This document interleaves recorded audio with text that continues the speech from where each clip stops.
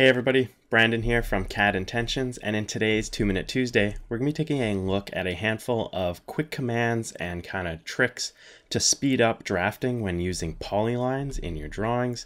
I get asked about these a lot when I'm working with juniors or anybody's watching me draft. They're always asking how I can do things so quickly or what shortcuts I'm using, so I'm going to share a handful of those with you guys today. Before we get started, don't forget to check out my AutoCAD Fundamentals and Workflows course. It's jam-packed full of tips, tricks, and workflows that are going to speed up and progress your CAD career quickly. It's easy to get started and available now for a discount for viewers and subscribers by using the link up above or down below. Again, that's my AutoCAD Fundamentals and Workflows course, which you can get at those links. Now, let's check out today's video.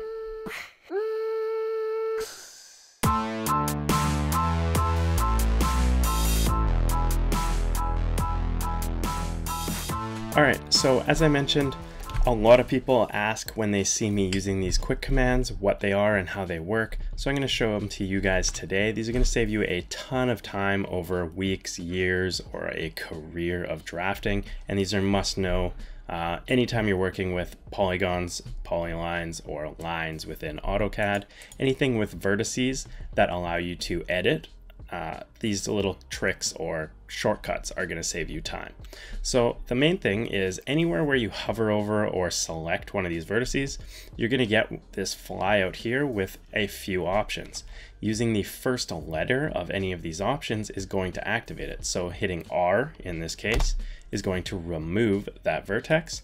And in the case of, say, an edit grip in the middle of two vertex, when you hover over it, you're going to get a slightly different set of commands. But once again, using the first letter of the option you'd like, so C to convert to an arc, is going to quickly activate and use that command. So once again, say I want to delete a vertex, hovering over or kind of selecting one of these points, and quickly hitting R is going to remove it. The same goes for hovering over one of these and hitting A, it's going to let you add a point.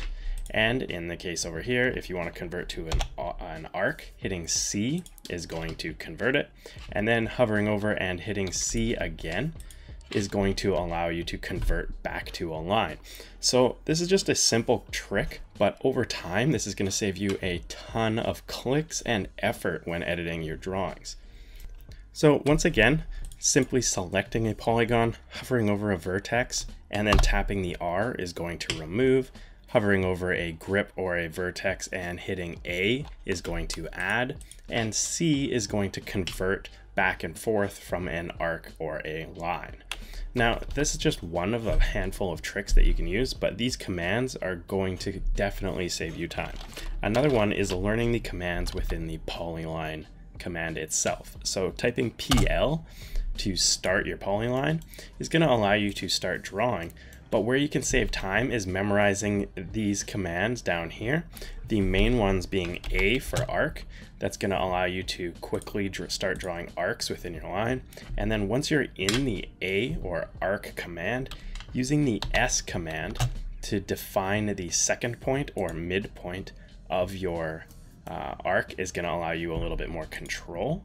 And then hitting L is going to convert back to lines. Now, these are just a few of those commands, but like the first one, memorizing a handful of these short commands or shortcuts are going to save you time over the long run and in your day-to-day drafting. Another one that's nice to use is the CL or C, depending on the command, and that's going to close your polyline or polygon. And then once it's closed and you want to go back and edit, you can go back and start using those other commands like A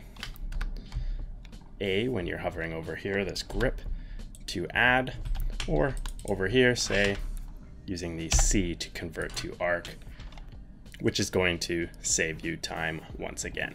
All right, so that's it for today's quick one. I was able to keep it relatively short, but this is a super useful and helpful tip that I hope you guys are gonna stick to and take a bit of time to memorize a few of these shortcuts. Not only do they work with editing and creating polylines, but they're going to work with polygons and lines, as well as a handful of other objects within AutoCAD. So they're worth learning, even if you're only going to use them occasionally. Again, if you guys haven't checked it out, make sure to take a look at my AutoCAD Fundamentals and Workflows course. Again, that link is up above and down below. And if you haven't already, hit that subscribe button to keep up to date with all my new videos, and I'll catch you in the next one. Cheers. Thanks for watching the video. Hope you guys enjoyed it. Be sure to check out my last video right here.